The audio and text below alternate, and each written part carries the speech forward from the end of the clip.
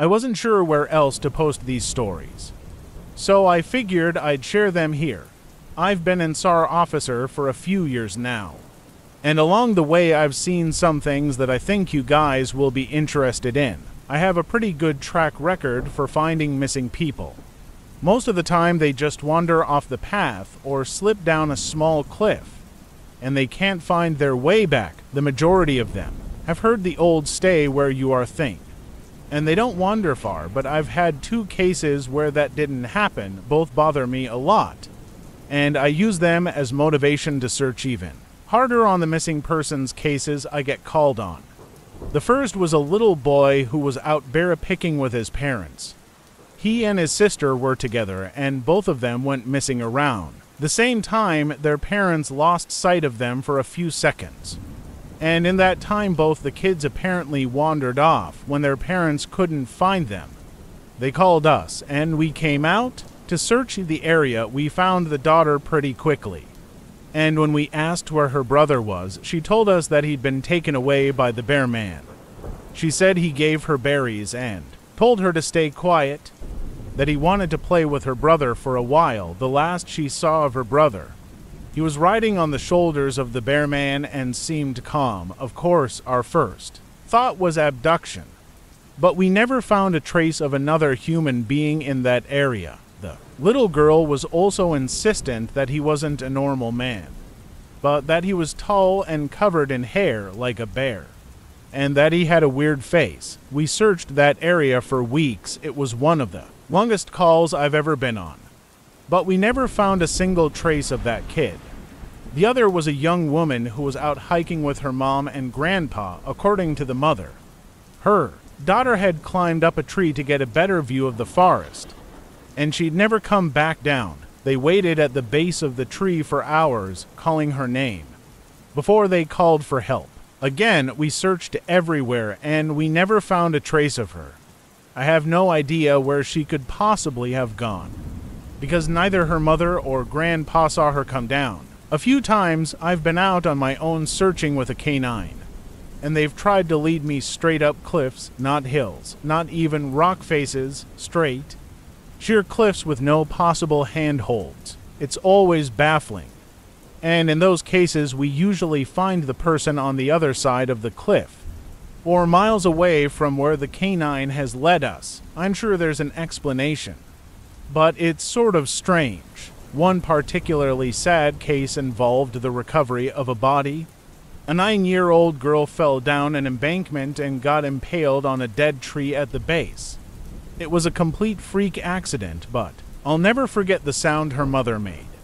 When we told her what had happened, she saw the body bag being loaded into the ambulance, and she let out the most haunting, heartbroken wail I've ever heard.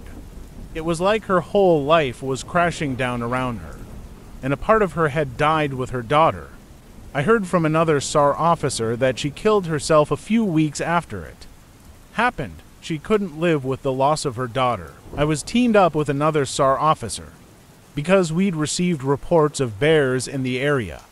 We were looking for a guy who hadn't come home from a climbing trip when he was supposed to, and we ended up having to do some serious climbing to get to where we figured he'd be. We found him trapped in a small crevasse with a broken leg. It was not pleasant. He'd been there for almost 2 days, and his leg was very obviously infected. We were able to get him into a chopper, and I heard from one of the EMTs that the guy was absolutely inconsolable. He kept talking about how he'd been doing fine, and when he'd gotten to the top, a man had been there. He said the guy had no climbing equipment, and he was wearing a parka and ski pants. He walked up to the guy, and when the guy turned around, he said he had no face.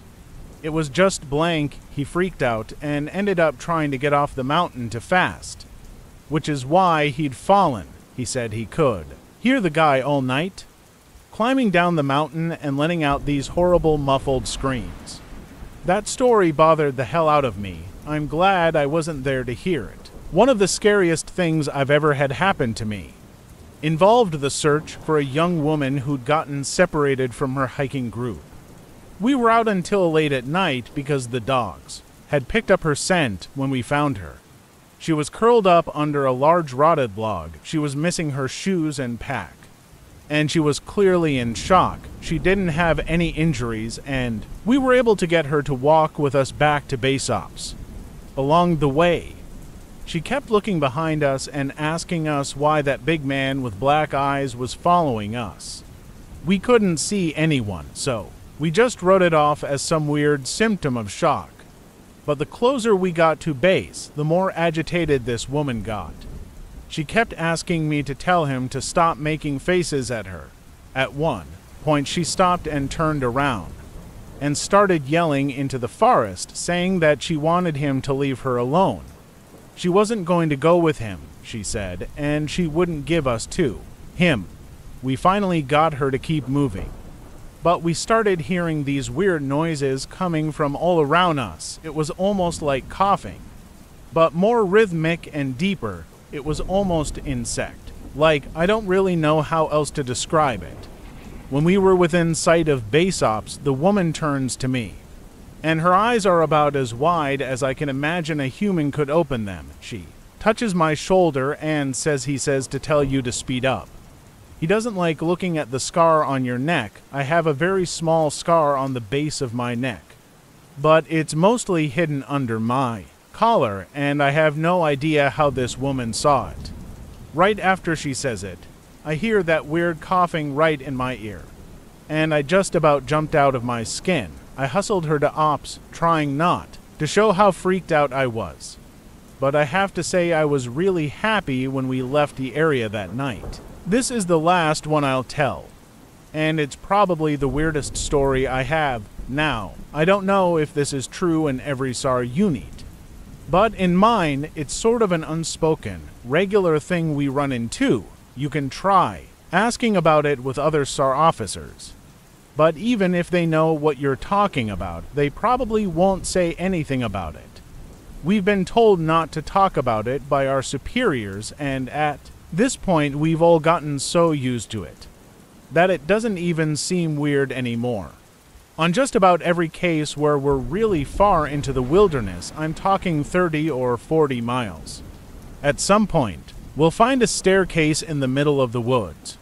It's almost like if you took the stairs in your house, cut them out, and put them in the forest. I asked about it the first time I saw some, and the other officer just told me not to worry about it, that it was normal. Everyone I asked said the same thing. I wanted to go check them out, but I was told very emphatically that I should never go near any of them. I just sort of ignore them now when I run into them because it happens so frequently.